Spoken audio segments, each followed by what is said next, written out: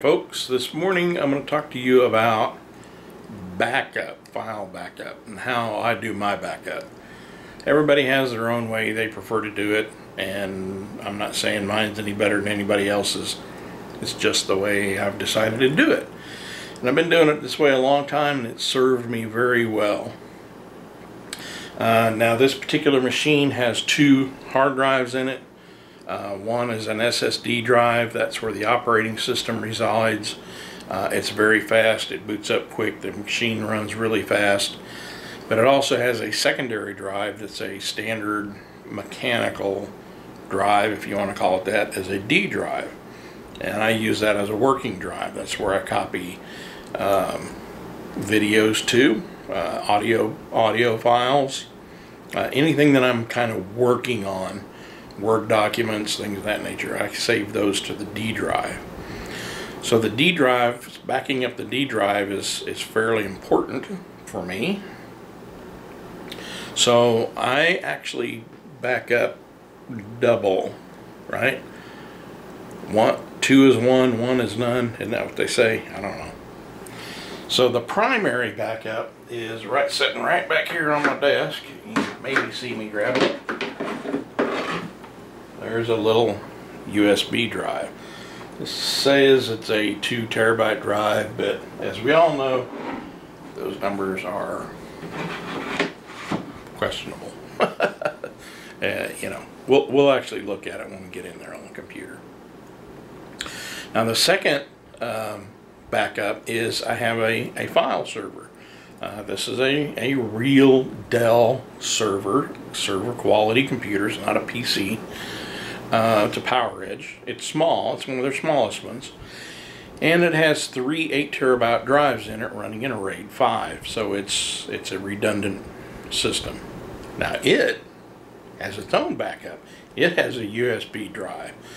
So I guess technically I'm backing up 3 ways, because I back up to the USB drive, I backed up to the server, and the server backs up to the USB drive. Anyway. As you can tell, I'm paranoid about losing files, as many people who work on a lot of files on a daily basis are.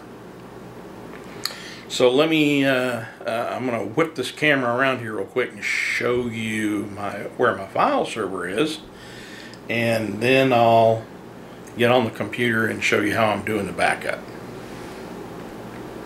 Okay, stand by, here it comes.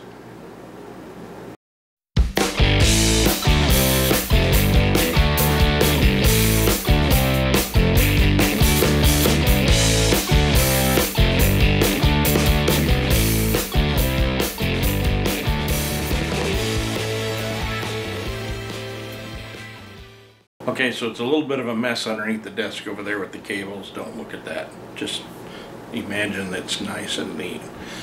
But in this cabinet right here is a Dell PowerEdge server. So what I'm telling you has 3 8 terabyte drives connected in a RAID 5. Don't worry about it overheating, because I've made Swiss cheese of this desk. There's two 2-inch holes on each side. There's also a 4-inch hole at the top and the back with a fan blowing out. So we're drawing cool air in on both sides and blowing hot air out on the back. So it's in good shape. Okay, let's go over to the computer and I'll show you the software. Alright, so what I'm going to show you here are some batch files. Well, first let me show you the system here. And you can see I've got a C, that's my operating system, D for data. The E drive is my server, and then the backup plus is the little USB drive. The server has 21 terabyte. The backup drive is 170 terabyte. My D drive, capacity 1.81 terabytes, so technically, you know, it could hold a little bit more than my USB drive. It's unlikely that would ever happen. Okay, so those are the three primary drives we're going to be talking about. Is the D, the S drive, which is my server, and the Z drive, which is the USB backup thing.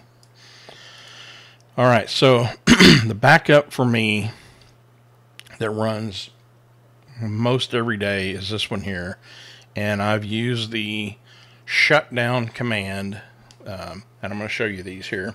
In fact, just open this up. I'm going to edit. These are batch file commands, two of them, RoboCopy and shutdown. So RoboCopy, if you don't know all of the commands, you can find listings of RoboCopy on the internet. There's a gazillion of them. Or you can just open the command prompt, type in RoboCopy / and it'll tell you what they all are. But essentially, we're going to run RoboCopy, and we're going to copy everything on the D drive over to the C drive. The main one here is this mirror. So if I delete something off of my D drive, it's going to delete it off of the backup drive. Add something to the D drive, add it to the backup drive. And then over here, this is just a log file. Log files are optional. You don't have to create them. And then when it's done running the RoboCopy, it initiates a shutdown. And this shutdown, again, you can find descriptions of this program. There's a lot of different options. I had something fall back there. The /S just says shutdown. So for me, instead of clicking start down on the start button, shut down and picking an option, I just double click on this icon right here. Let me show you how this RoboCopy thing works. I'm going to make a small modification here.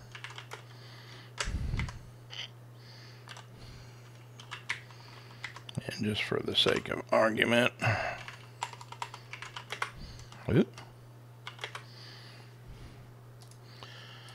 So basically I've told it to not do this echo off, pause, and just for the sake of safety, don't shut down. Alright, so let me run this real quick and I'll show you what it looks like. So there it is. It's in the C run me RoboCopy. There's the commands. Here's the log file it's creating. And how fast it runs depends upon how much new material, how many new files, or how many files you're removing. In this case, I just shut it down last night, so the backup said, oh, they're pretty much the same, so it's done. So as you can see, I got a pause. That's pretty much it for the daily backup.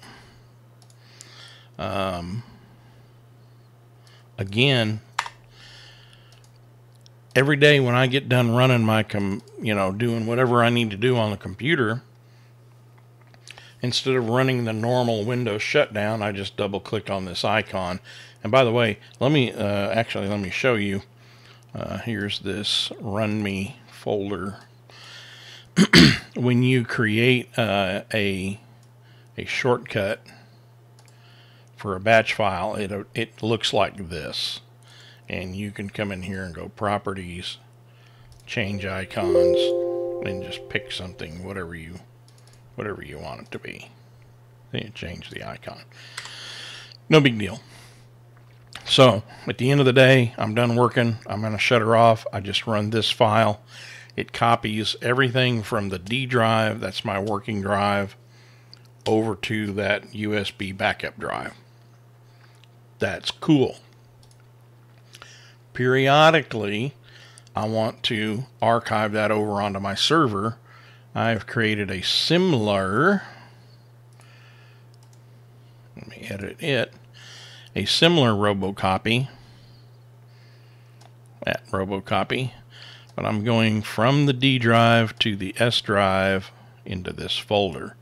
Same commands, the log file is slightly different. I just changed this name right here, server. Now, I did put a timeout on it, and the timeout just pops up a window with a countdown. I'll show you that. The backup should be pretty in sync, so it won't take very long to run that. Let's take a look what that does. Alright, so there it goes. See, this is this countdown right here. And the only reason I put that countdown in there is because sometimes I'll get finished doing a project and I say, I want to run a backup to the server. I double click on it and it just pops up something over in my peripheral. So okay, yeah, I know it's done. The other backup that I run is on a reboot. Sometimes I'll run a Windows update, right? You run Windows updates periodically, and it'll say, okay, you got to restart your server. Well, instead of clicking start button and restart, I use this command, this batch file. This one is same as the first one. Does the same thing. It takes everything off the D drive, copies it to the USB drive. The only difference is this command, which instead of a shutdown is a reboot. The only other command that I might show you, and this actually runs in the startup group, is this connect file. And it literally just is a map drive command. So every time I boot the computer up, it maps the file server over there so that it's available to me if I want it. Okay, that's it for this portion of the video. Okay, so that's it for this video. I've shown you how I back up. Maybe you can take those two commands, RoboCopy and shutdown, and play with them and come up with something completely unique for yourself. As always, please subscribe. Please click the little ding-dong bell to get email notifications when I put up a new video. And as always, have fun.